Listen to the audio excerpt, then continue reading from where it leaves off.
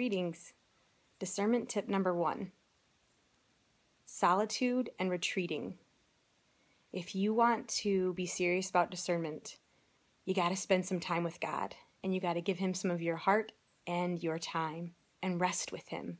He says in Scripture many times, "Come away with me and rest."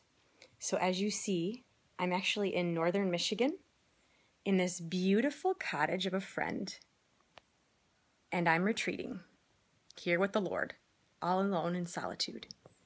Check out this outdoors if you can. Northern Michigan is beautiful. So I'm sitting here, and what do I have at my side?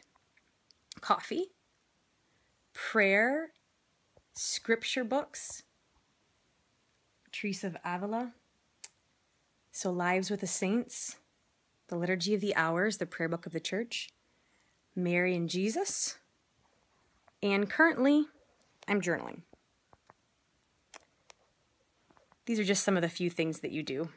I spent the first hour of my morning in Mass and just in silence and solitude right after.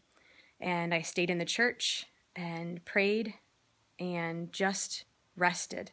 It's amazing what rest will do, and it's amazing what stillness will do with the Lord. So I encourage you in this discernment tip number 1, take time, rest, go away with the Lord. God bless.